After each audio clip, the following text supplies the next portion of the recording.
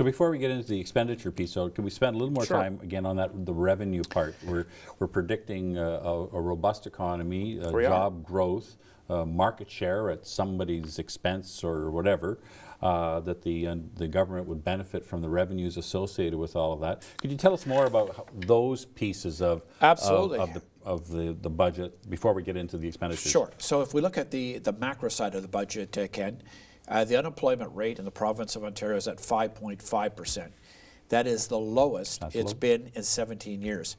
So when you look at areas of the province today, they're at full employment rates. For example, because of our daughter being at Laurier University, I've been in fact, I was in Guelph yesterday.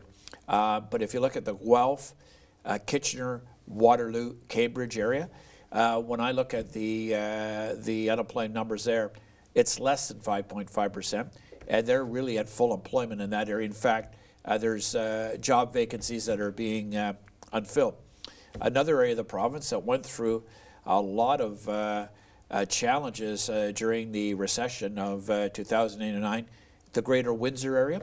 And I was just reading an article this morning. There's 2,000 jobs that are going unfilled right now in the Greater Windsor area. So that's a good indicator of the macro situation now in Ontario. So I think that bodes well for growth in the future. So I was thinking, let's riff on this a little bit. So the United States and China have got a little bit of trade war going on.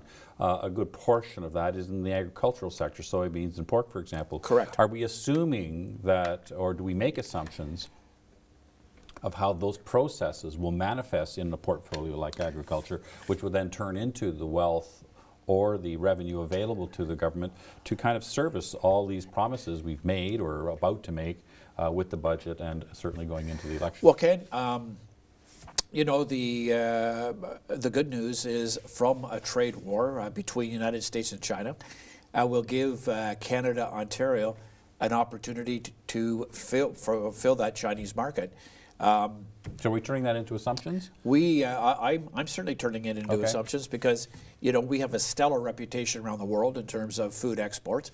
It is a growing segment of the agricultural sector in Ontario today. In fact, I was at our ministry offices, as I said just yesterday, in Guelph, Ontario. So as the American administration goes toe-to-toe with China on a trade war, that will create opportunities for Ontario and Canada.